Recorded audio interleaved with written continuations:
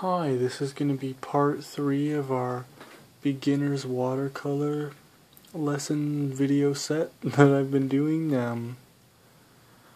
I ended part 2 by showing you how to draw 5 different subjects. These subjects were these subjects I'm about to show you. A boat, a background, which this is not specific to what exactly we're about to do today in this video, but it is similar. It's just an outline. We have people. We have our midground, our cars, and we have our sky, the shade. And then we have our final image, which I know might be hard to see, but there's a lot of little detail in here. We have the people walking on a pier with a boat and the background buildings here with a lot of little stuff going on in between. There's more people, there's some cars, there's some windows, some trees, some more cars, and some lights and such. And if you want to try and pause the video and sketch some of that out, you can. And I'll go into it in more detail, but we're gonna get into the sky wash right away. So if you'd like to follow me with doing that, I would like for you to get out a palette, obviously. And on my palette I have reds, I have blues, I have yellows, I have yellow ochre, burnt umber, I have blacks, I have greens, I have browns, I have whites even. And what we're going to start out with for our sky is going to be a light wash of... I picked a light wash of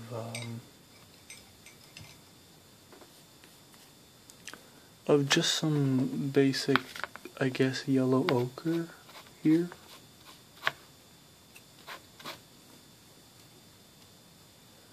Yeah, just some basic yellow ochre. And we'll use that as a sky wash here. Most people like to wet the page before they do this, but I figured I don't really need to do that if I make the page wet with the color I'm using. If I make the brush wet, I don't really need to make the whole page wet, if that makes any sense.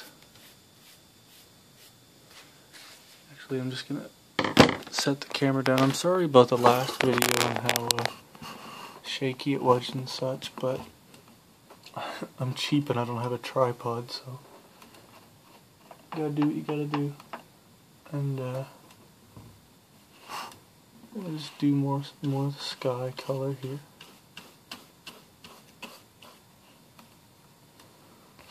We bring that down into maybe even this walkway area and the water here. You can see that into where the water is. The walkway and everything here. It's just a light wash of burnt umber. And another thing for beginners that I'd like to speak on is, do you notice these little dots on the paper there and such? Those are from, if like me, and you might be like me, you might have a crappy brush, and that's okay. The brush that I'm using is old. Look at those bristles. Bristles are friggin' gnarly. And pieces of the brush will come off, and you'll want to get them out of the way fairly quickly before the paint dries. because once the paint dries, there's really nothing you can do. They'll just basically be there and there'll be dots on your paper. And you will most likely notice them if you have an eye for that kind of, you know, detail or whatever. So see, it's not a big wash. It's very light, very light. What I'm gonna do is I'm gonna add a bit of bluey black to that wash, just like a teensy bit. Set it down here.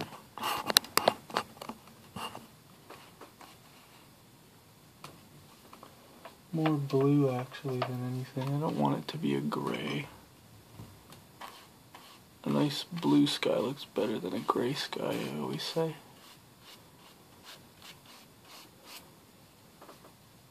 I want it to be more blue. There we go. There's our blue.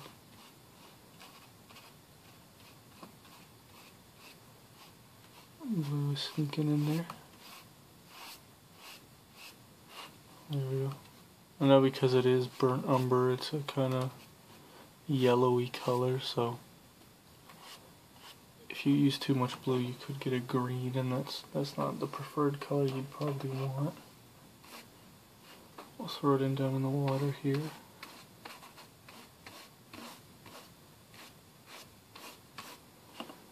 And again, get the little black pieces that are here. Have it down in the water here, these little pieces. There we go. As you can see, the sky is a bit of a different shade now.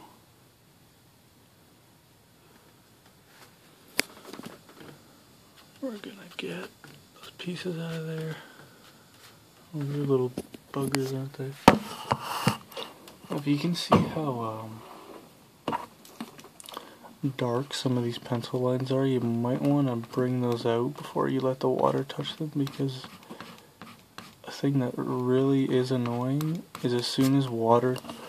See, I should have thought of this before I started erasing it now. Because those little eraser pieces are going to go everywhere and get stuck in your water, and that's not good. We don't want that. So I think the first thing I'll start with is the people. You can see them there. There they are. There's our people. They're probably, you know, mother, father, son. The son's pointing maybe to the boat that we're going to be making over there. You never know. Could have saw a fish. Or a shark. Now we'll get into just a normal medium kind of brush. Make sure it's kind of extra wet. We're going to get into the skin tone of these people. If you want to, you can add a bit of yellow to it's just, the skin tone, by the way, is just red. You just keep washing out the red and it gets a nice light red color. If you want true kind of peachy skin, you can add some yellow to that. It's kind of an orangey color, but at the same time it really works nice. You don't want too much of it either.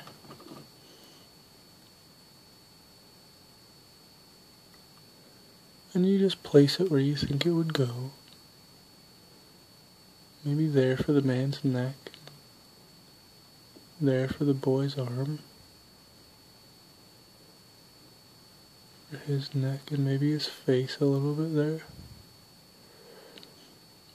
And he's wearing shorts, so we'll give him that.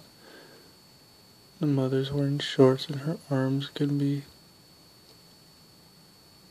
like so, like that. Right now that looks a little weird. But once I start adding in the shirt detail, which I'm pretty sure was like a light orange. So I'll just make an orange here. Or maybe more of a red so it doesn't look like skin tone. And we'll go in and we'll add in his shirt.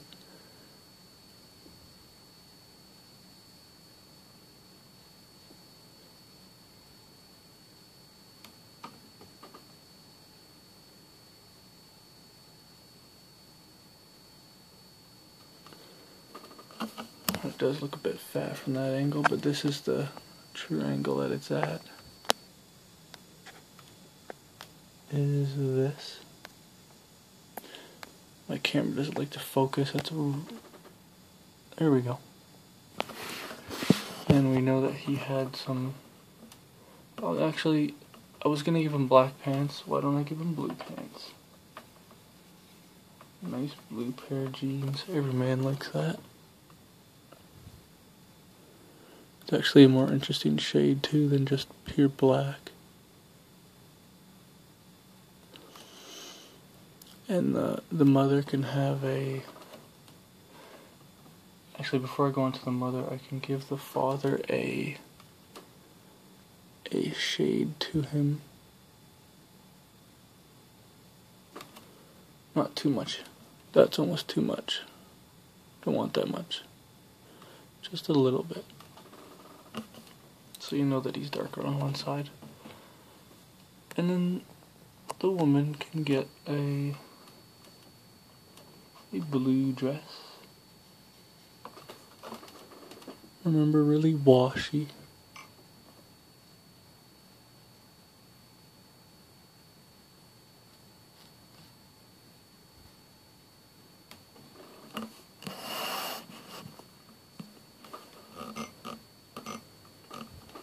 No, I do see a lot of these types of paintings, these types of people with people like Herman Peckel and those types of artists. They do these really fast. We're going to go into the hair now, but they do these really fast bodies for people.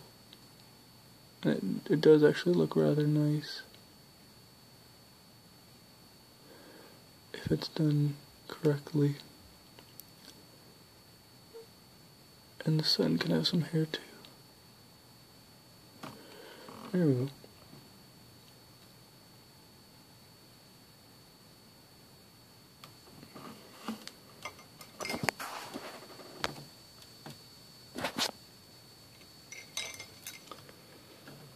And the sun can be wearing, I think I gave him a green shirt, so I can give him a green shirt again. Bit of a darker, yeah, that's a dark green. There we go. And his pants can be black. Don't need much detail with or his shorts. Don't need much detail there. There we go.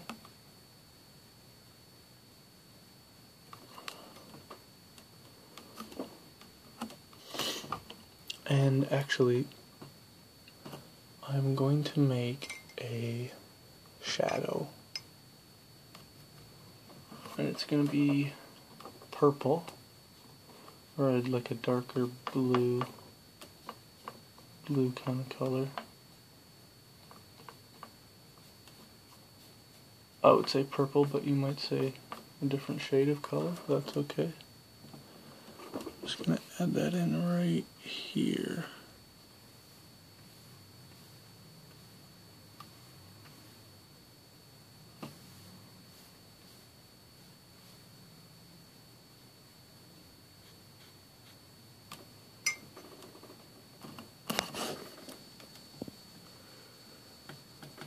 Right there is a kind of a shadow to look off of, to look from.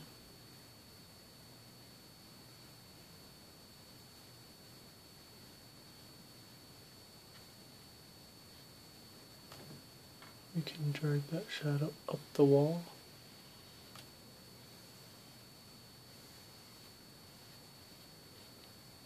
We'll be putting a wall there.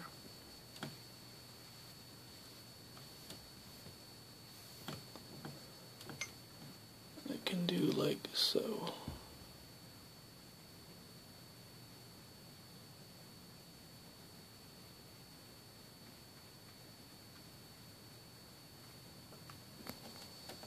Can be walking in the shadow of that wall.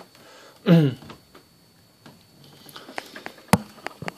next maybe I'll move on to the boat right here.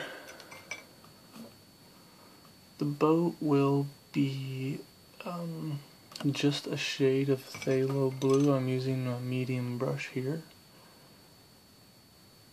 And once I'm done the boat, I'm going to go into the part 4 section, so there will be a part 4 after part 3. And here we go, we're going to get into the boat. Using some phthalo blue and a little bit of black. I want to make a bit of a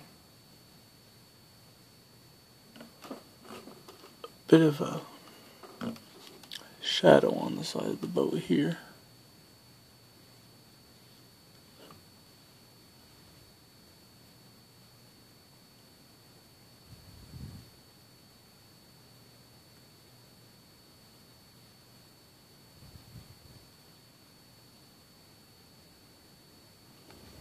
There we go. And if you do a shadow and you think it's too dark, you can raise it up with, if you have a Kleenex of some sort or anything like that, you can just take that and raise up the color a bit so it's not so dark. No, I would actually rather do that here too. Just like so. So it's not so dark. And we can go in with a darker shade of almost a gray blue. We can make, I guess, what we would call the cabin of this boat. Like so. We can give it a shadow here. There we go, that looks alright. Get a bit of a shadow. We can start doing the water, actually, which will be more of a phthalo blue.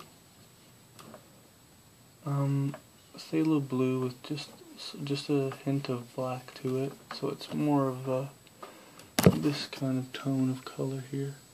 You can see that there. Just a mixture,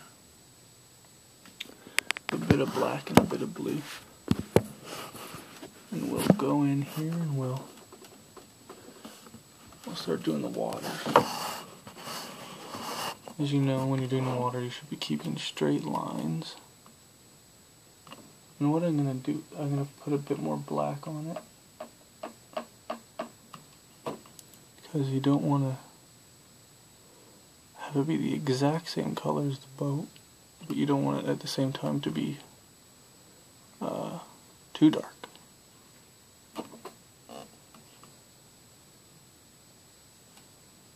And we'll just make it like so.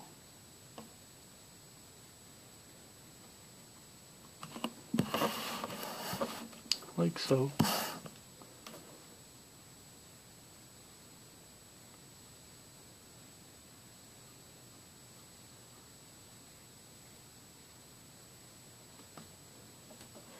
We're going to leave a spot at the back for the back of the boat here. You can see that. And then we can put more water behind that. Over here. So if you can tell, it's a bit of like a reflection of the white on the back of the boat there. That's creeping into to where the water and the waves would be.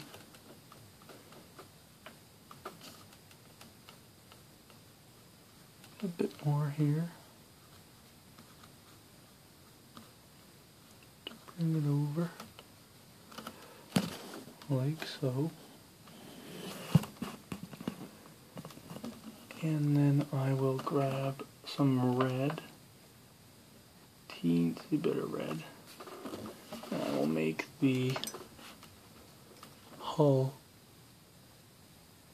area red.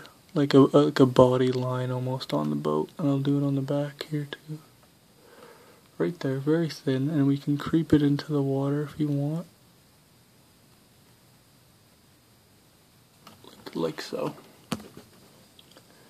just so we know it's there. We can creep a bit into the white here too.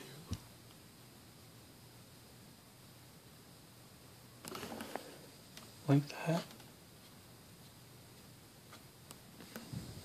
There we go. That's starting to come together. And then we will use a bit more of just normal phthalo blue. And I will make the back end of the cabin so it looks like you're kind of peering through the back of it here.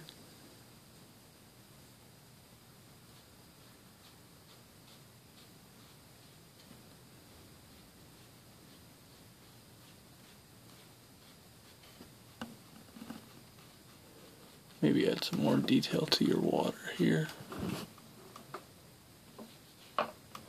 And then right after this, we're going to be going into part 4, and we will be looking at